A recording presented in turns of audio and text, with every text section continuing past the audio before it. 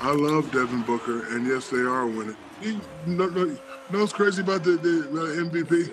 What? I never really understood the criteria because I thought I was supposed to have.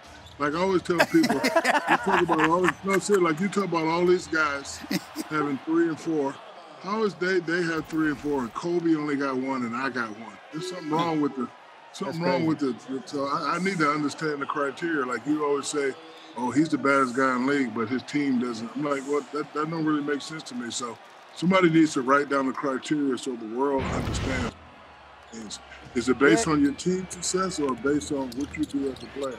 I feel if you're in the first 4 spots and you're a bad guy, it doesn't matter if the team has a better record than you. Like, ain't no way Steve Nash outplayed me those 2 years he won MVP. I don't care what nobody said. They had a better record. I don't believe in all that stuff that they talk. So I need to understand the criteria. But Devin Booker name should be mentioned. But listen, Luka been balling. Giannis been balling, and Jason Tatum, despite all the troubles that they had early in Boston, he's playing very, very focused basketball. Are you giving your Lakers a chance to be relevant this season?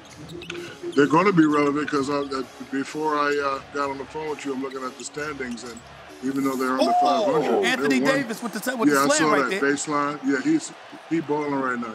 I looked at the standings, and they're only 1 game out of 8th.